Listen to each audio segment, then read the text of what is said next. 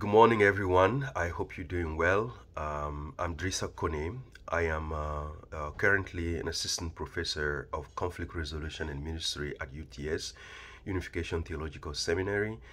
I also serve as a director of the doctoral ministry program, and I am excited to inform you that I will be teaching a course this spring titled Diplomacy and Faith-Based Diplomacy. This is an important course for those who are interested in the field of conflict resolution and other fields like political science, international relations. So we will be studying together, exploring traditional diplomacy, which is usually known as track one diplomacy.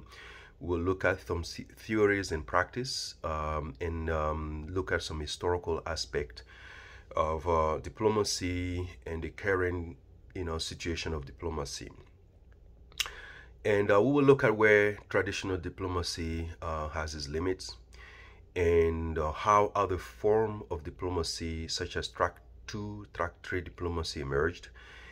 And of course, we'll look into faith-based diplomacy, which is an important form of diplomacy, type of diplomacy that emerged to support the work of identity-based conflict, to resolve identity-based conflict with a transformative approach to situation that a lot of ethnic groups, national political groups are facing across the world.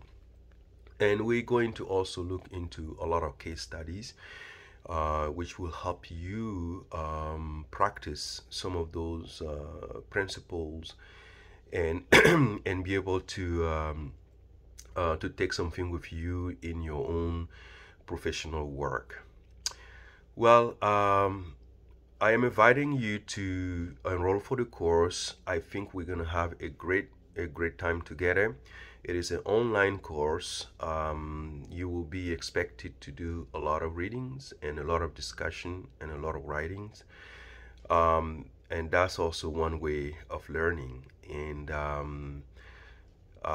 so I'm excited, and I hope you are too. And see you there. Bye-bye.